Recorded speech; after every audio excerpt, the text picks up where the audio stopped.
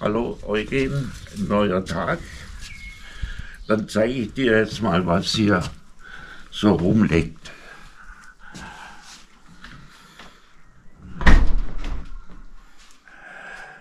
Was in meiner Wohnung liegt, kann ich dir vielleicht an dieser Vitrine kurz andeuten. Wir haben sehr viel Jungsteinzeit, besonders Bandkeramik. Hier ist es ein Nachlass vom Jordan Riede aus Oeffingen. Das ist Keramik, der mittleren Bandkeramik, und das hier ist ein bisschen Rössen. Wenn du vielleicht auch die Zeichnung bringst. Und hier die passenden Steinwerkzeuge dazu, also Flint,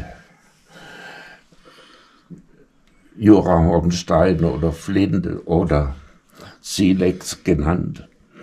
Und hier meine Ackerfunde, meine ziemlich besten Steinbeile.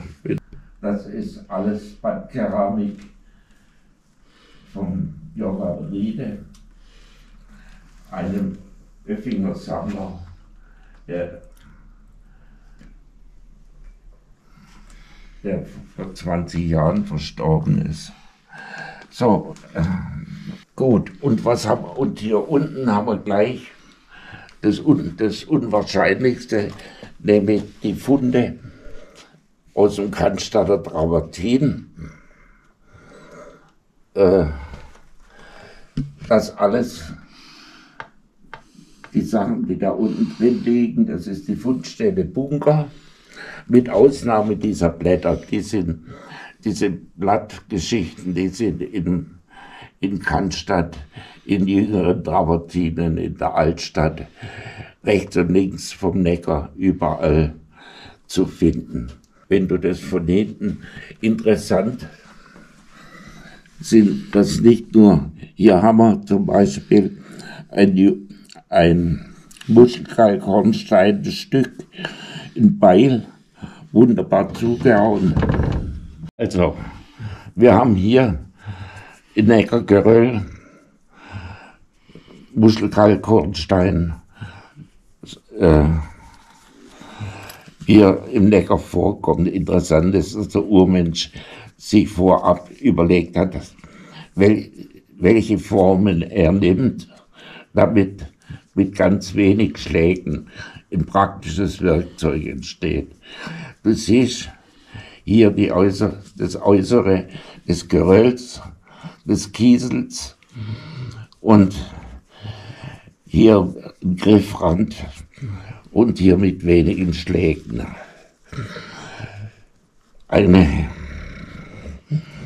Eine Beilschneide zugeschlagen, wobei diese Schräge mitgedacht wurde bei der Herstellung von der Sache.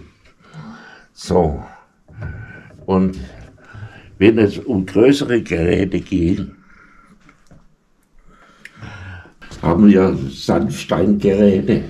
Das sind diese großen Geschichten hier mit einer negativen Einbuchtung zum Schälen von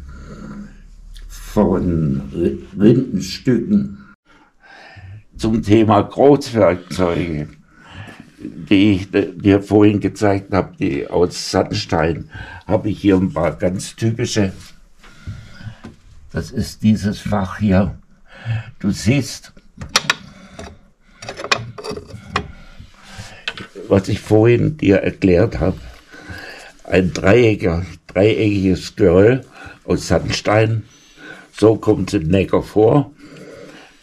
Der Urmensch hat die Form gleich mitgedacht zur Herstellung. Er hat hier eine Griffecke und hier eine negative Einbuchtung zum Entrinden, zum Beispiel für einen Speer, für einen Holzspeer. Ideal hier. Es ist fast formgleich mit dem von vorhin. Man kann also von einer Typisierung sprechen. Ich lege es mal hier hin. Auch hier wieder die Form, wie es im Neckar vorkommt, aber auch schon keilmäßig. Und hier mit wenigen Schlägen, zack, zack, zack, zack, in Knochenbrecher, Werkzeug sozusagen. Hiermit kann ich Gelenke trennen oder im Elefanten noch so ein Teil, muss man, was wichtig, hier ist noch so ein Teil, wo man deutlich die Schlagmarken sieht. Ein keilförmiges Messer, liegt wunderbar in der Hand und hiermit kann ich zum Beispiel eine Sehne durchtrennen. Wichtig ist, dass man diesen Schlag, dass das Schatten wirft, es kommt auf diese Schläge an, diese Zurichtungen, ja. Und wenn du davor stehst, jetzt wirft es gute Schatten. Wenn du davor stehst, sieht es, ja. Da wir jetzt gerade an der Vitrine stehen, Beispiele von den üblichen Silex, Großgeräte. Ich nehme mal das raus. Ein wunderbar zugeschlagener. Auch hier wieder, das ist das Äußere des Gerölls und mit wenigen Schlägen eine Spitze, sozusagen Nasenkratzer wegen diesem nasenförmigen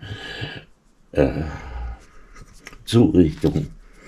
Wobei ein Werkzeug hier aus Kalkstein ist, nämlich das hier. Man sieht, das ist schon vom Waschen abgerundet. Es ist nicht dieser harte Stein wie das hier Jura-Hornstein, sondern es ist Jura-Kalk.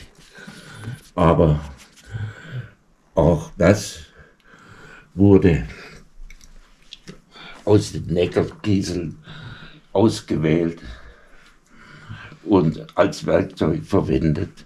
Man sieht es hier an diesen Zurichtungen.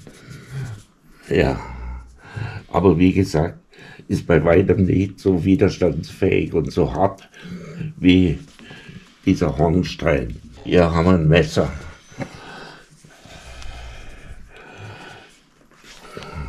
Schneidkante. So sieht das Geröll in Neckar aus, ausgewählt. Und jetzt habe ich hier eine Schneidkante. In den Großgeräten in Jura-Hornstein und in Sandstein wie die hier. Die lege ich jetzt auch mal noch wieder da rein. So.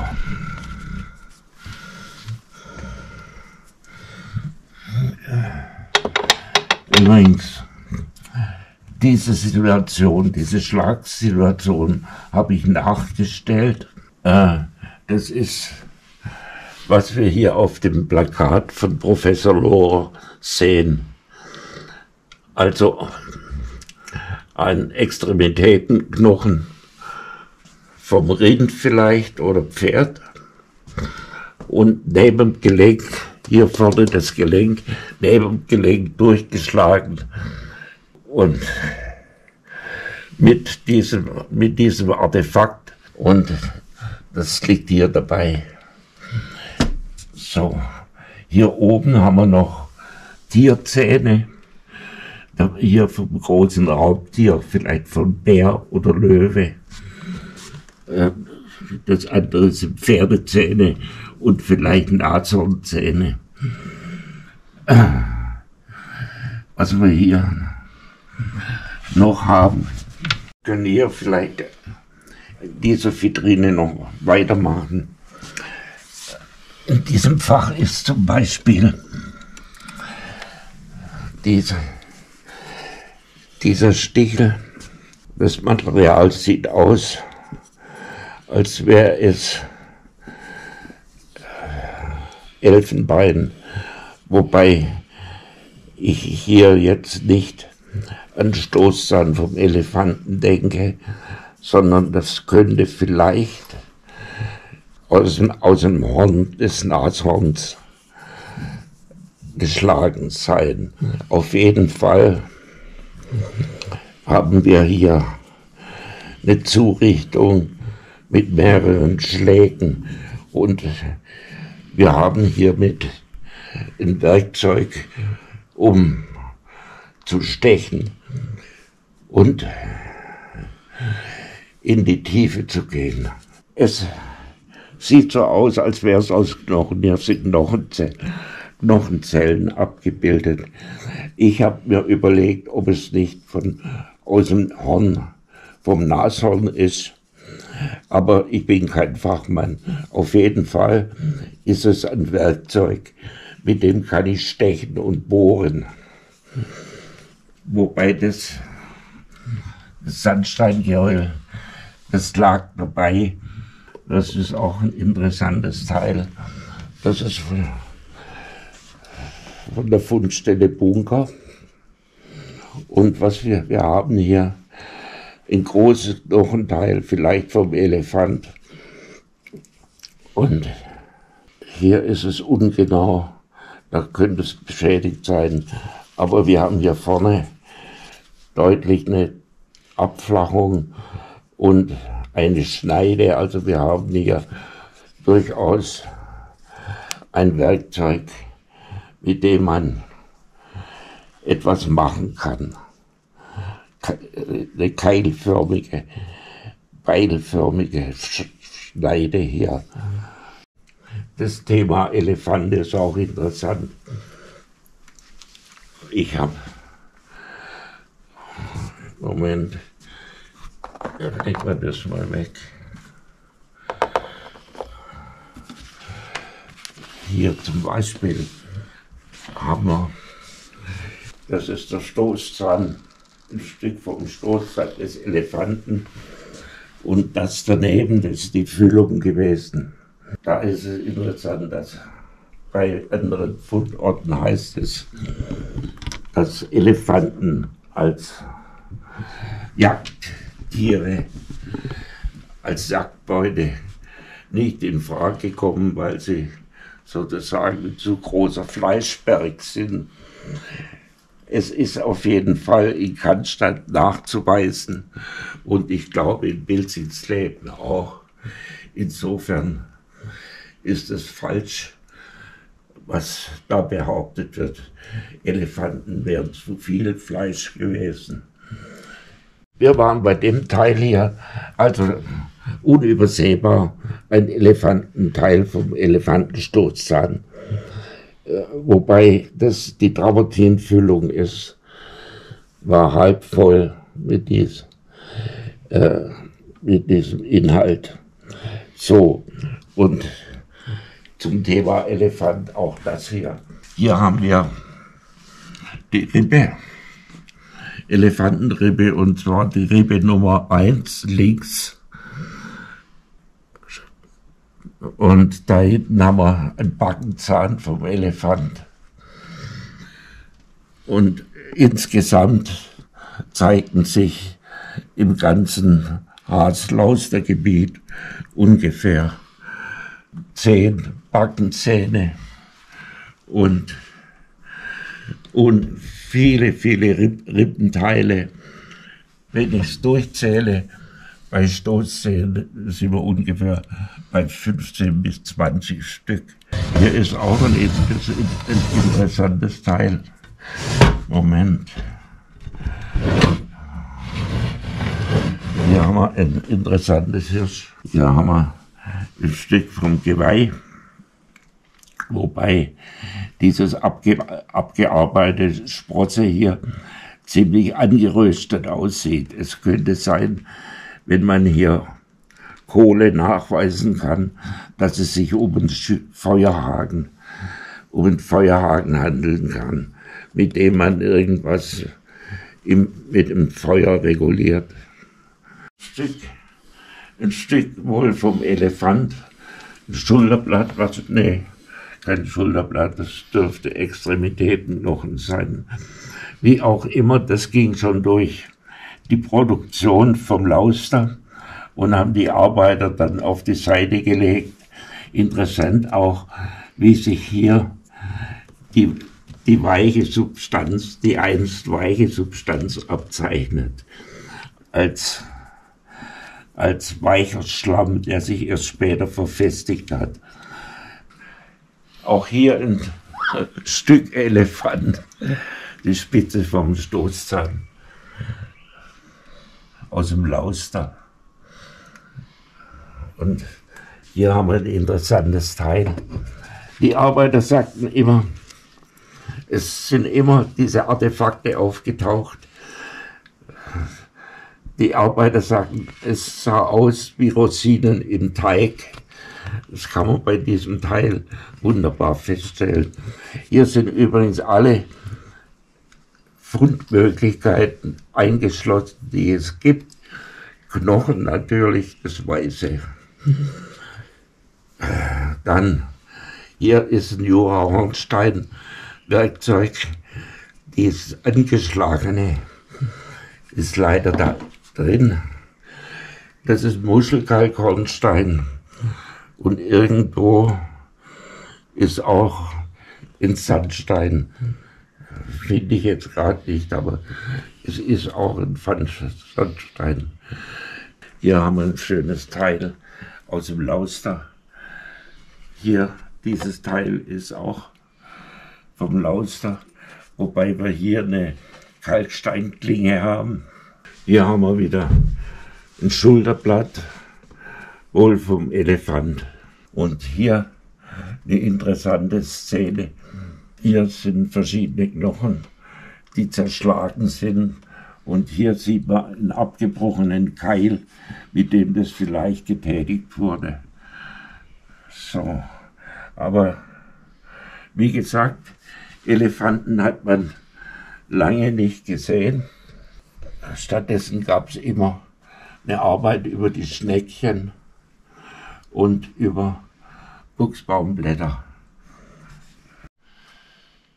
So, hier haben wir das ganze Werkzeuginventar vom Lauster oben. Bevor das Denkmalamt gekommen ist, habe ich das geborgen, zusammen mit dem Professor Reif, dem damaligen Leiter vom Geologischen Landesamt, und im Lauster seinen Referenzkatalog. Und wir sehen hier zum Beispiel, was alles getätigt wurde. Das ist das Schlössle Bad Dagmar, Wohnhäuser, alle aus Travertin, ein Grab,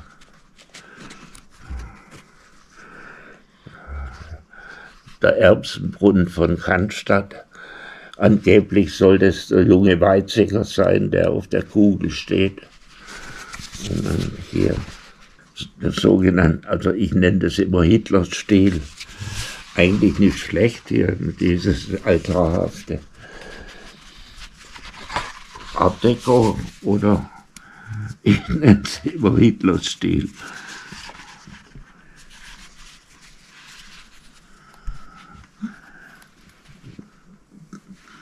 Ja.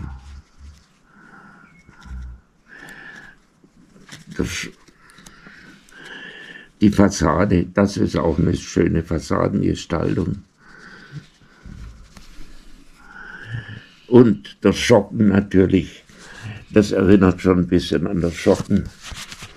Ich hoffe, da ist auch das Stuttgarter Schocken drin, bevor er abgebrochen wurde.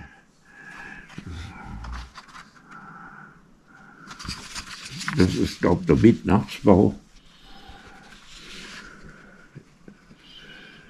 Nein, es ist Leipzig. Hier haben wir.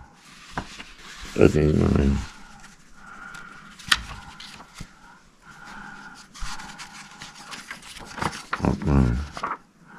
Hier haben wir einen Teil. Hier haben wir das Kaufhaus Schocken in Stuttgart. Und hier haben wir Verwaltungsgebäude von IG Farben. Also theoretisch könnte man an der Fassade auch Grüße des Kanzler der Urmenschen finden. Ich brauche den Schocken. Wir können das alles noch viel besser machen. Das ist der Mitternachtsbau, oder? Ja, Mitternachtsbau auf der Königstraße.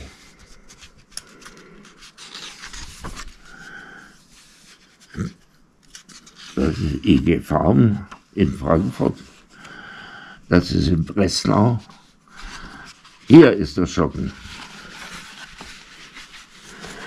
Das Kaufhaus Schocken, der wurde abgerissen, was auch sonst in Stuttgart, wo Denkmäler nichts gelten. Sieht verdächtig ähnlich aus, ist auch in Breslau. So. Das ist nur nebenbei. Steinzeit-Artefakte. Hier habe ich mal meine schönsten von den umliegenden Äckern hier draußen am Schmiedener Feld zusammengestellt. Moment, es ist jetzt wichtig. Das hier sind neolithische Werkzeuge. Man sieht deutliche Pfeilspitzen, sauber gearbeitet. Das meiste ist Bandkeramik, hier vorne. Und vom Alter her gefertigt vor ungefähr 7000 Jahren. Und hier haben wir mal markante Werkzeuge aus dem Lauster, gefertigt ungefähr vor mindestens 250.000 Jahren oder 300.000 Jahren. Zum Beispiel, das ist ein sehr schönes Stück. Aber auch hier feine Mikrolithen. Sehr schön. Also wie gesagt, die hier sind mindestens 250.000, vielleicht auch 300 oder 400.000. Da kommt es auf 50.000 nicht an. Der Anfang war lang Anfang. Und die hier sind neolithisch ungefähr vor 7.000 Jahren gefertigt. Da haben wir gerade von der Bandkeramik gesprochen haben. Also das sind die passenden Werkzeuge aus Silex-Material. Oder sogenannt, manche sagen auch Feuerstein dazu. Und hier sind eine Auswahl an Steinbeilen in Hackenformat. Und das da vorne ist Schmuck aus der Bandkeramik. Und hier ist die älteste Keramik des Landes.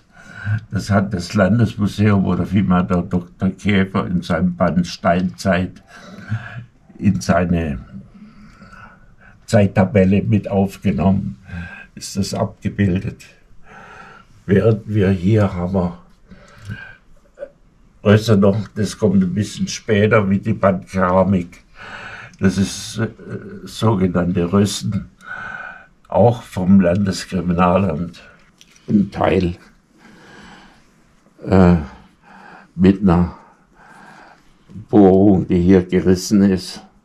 Und man muss sich die Bohrung so vorstellen, hier hast du einen Bohrkern, der entsteht, wenn hier mit einem hohlen Stab aus Holunderner Knochen diese Bohrung erfolgte. Die ist präzise und glatt wie Black und Decker, wie mit Black und Decker gemacht. Das Teil ist, hier ist ein Beispiel von der einzige Fake Die einzige Fähige in meiner Wohnung ist dieses Teil, das es gibt. Und das ist von einem befreundeten Sammler, der hat mir diesen Abguss mal gegeben. Und es ist praktisch die Stelle, hier, da abgefatzt.